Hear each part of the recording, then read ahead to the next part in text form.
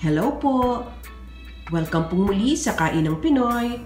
Our recipe for today is Ginisang Upo. Ito na po ang mga kailangan nating ingredients. 4 cloves of garlic, 1 medium size of onion, ½ pound po of liempo, kinat ko na po siya, and then 1 tablespoon of patis, 1 regular size po ng upo, 1 teaspoon po of olive oil or any other oil. Konti lang po yung oil na gagamitin natin kasi magmamantika na po yung liempo natin later. And then 1/4 teaspoon of pepper and a pinch of salt. And we need 1 cup of water. Start na po natin ang pagluluto. Pag mainit na po yung kawali natin, unahin po natin na igisa yung ating liempo.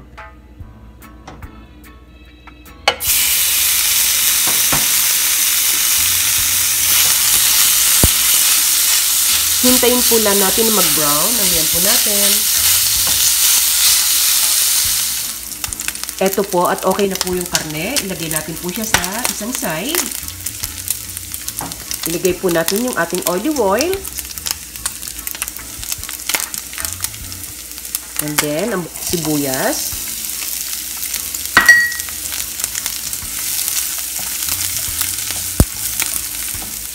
Isunod na po natin ang bawang.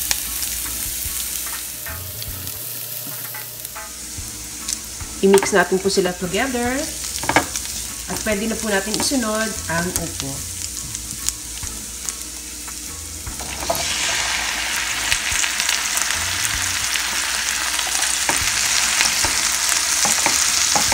Mix lang po natin.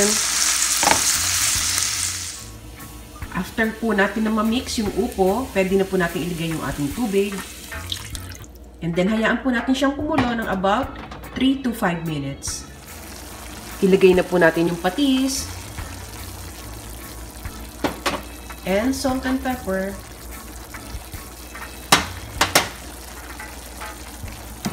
Haluin po natin. Pakuluan lang po natin ng 1 minute and ready na po natin iserve ang ating ginisang upo. Ito na po ang ating finished product ng ating ginisang upo. Marami pong salamat sa wala niyong sawang pagtangkilik sa Kainang Pinoy. Tara na pong kumain!